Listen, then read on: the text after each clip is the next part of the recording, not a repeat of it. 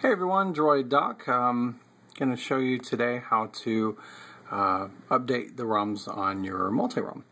For example, if you have Paranoid Android and you get an update, some of you may know how to update it, some of you may not, or if you have AOKP, CM10, whatever, I'll show you how to update it.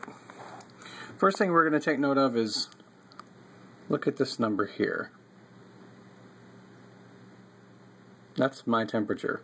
Isn't that horrible? Just a thought. Okay, so now when I get updates on Paranoid Android, it comes through the Goo Manager app. A lot of these new ROMs have Goo Manager. So if you're going to have an update, usually it'll give you a notification, you go ahead and download it, and then you don't know what to do with the file. Well, when you download updates, it actually goes to your Goo Manager file. So I'm going to show you real quick. This is Paranoid Android. It would work the same for AOKP, CM10, and the other ROMs that you have flashed on your MultiRom. I'm going to show you how to do it real quick with Paranoid Android. Oh, let's use Quick Boot. It's easier. And recovery. And then I'll explain a little bit about how it works.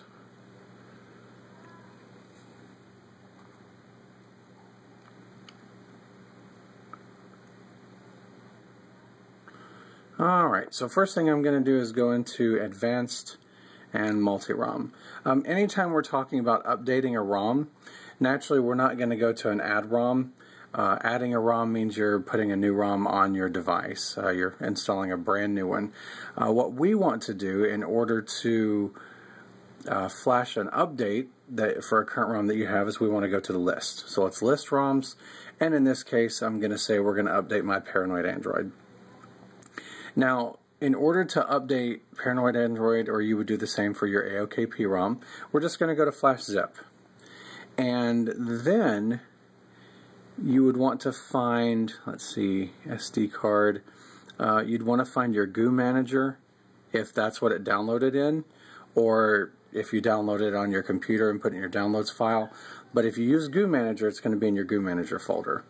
Now, my folder currently has a whole lot of updates, so what you would do is pick the most recent update that you just downloaded. Mine would be the January 14, 2013. Just tap that and then just swipe to confirm the flash. That's it. That's how you update your ROM. No, I'm not going to do that because I already updated mine. I did that a few days back. But it's actually very easy. Another really handy thing, if you guys haven't looked into this, is when you go into your MultiRom, go into Settings, and you can actually select a ROM to auto boot into, and then select the amount of seconds that it takes to auto boot into it. So I have mine set to where it boots into Paranoid Android, and it only waits about 5 seconds. So it's really, really handy. Just something I'd throw in there. I thought I'd throw in there real fast. So I'll show you how that works. And then that'll be the end. You'll see it'll just pop up a screen that says, letting you know it's going to auto boot. Now you can touch the screen anytime to cancel if you want to pick something else. But since I use that most of the time, that works out nicely. And that's it. So again, to install an update, you just go to Advanced MultiRom, you list the ROMs, select the ROM you're wanting to update, and then just go to Flash Zip and locate the folder that actually contains the update and flash it. And make sure, of course, you're flashing the update for the correct ROM. You wouldn't want to hit Paranoid Android and then flash an AOKP zip on there. That wouldn't be compatible. It wouldn't work.